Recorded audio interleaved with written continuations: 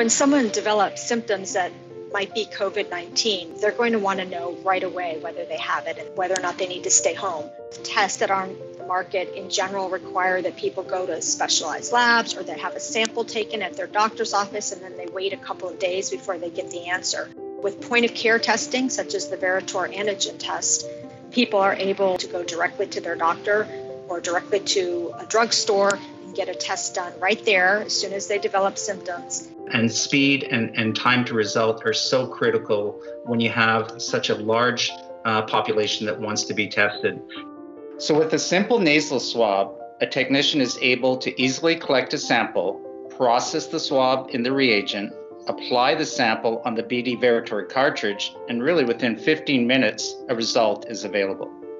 With respect to our Veritor platform, we have broad distribution footprint, about 27,000 placements here in the US that can be found in pharmacies, doctors' offices, urgent care centers, and in hospitals, traditionally in emergency departments.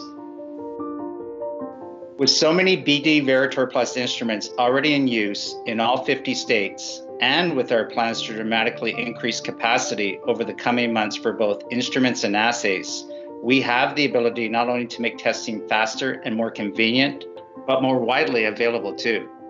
People expect BD to be responsive to what the customer needs, but they also expect quality from BD, and that's what the team's committed to providing.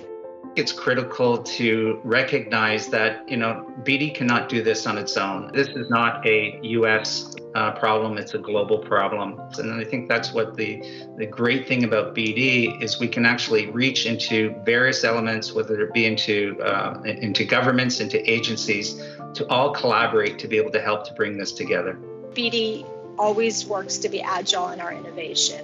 But what I think the COVID-19 situation has done is shown the power of what happens when you combine different skill sets, collaborations across industry and academia with a single-minded focus to get it done, and it shows what's possible.